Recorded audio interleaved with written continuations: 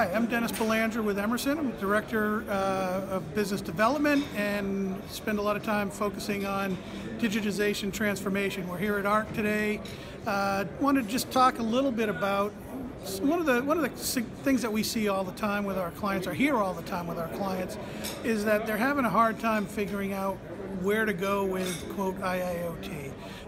There's a lot of initiatives out there, there's a lot of the organizations that are trying to get things going, but they don't quite know where to start. There's a lot of parts of the organization that are trying to get some things going. So what we've come up with is a way to get that started is what we call IIoT Jumpstart.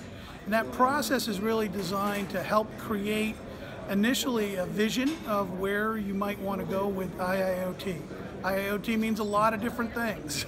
So we want to try to help you figure out what that means and where you might go in the long run. And that would be talking about architecture as well as how you might deploy the various parts of IIoT and what you need to do to get there. But the key part of that is actually then settling down and saying, okay, how do we get started?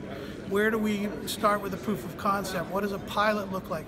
What does the sequence for expanding that across our organization look like? So that jumpstart methodology is really designed to help you get going. We've found it really does help kind of create a path forward for the organizations, and we've seen pilots and proof of concepts go from small pilots on a skid to, for example, to large pilots across multiple operations run into a centralized monitoring center. So I think if you're interested in that type of stuff, stop by. If you're at ARC, stop by the booth. If not, give me a call or send us an email and we can talk about it.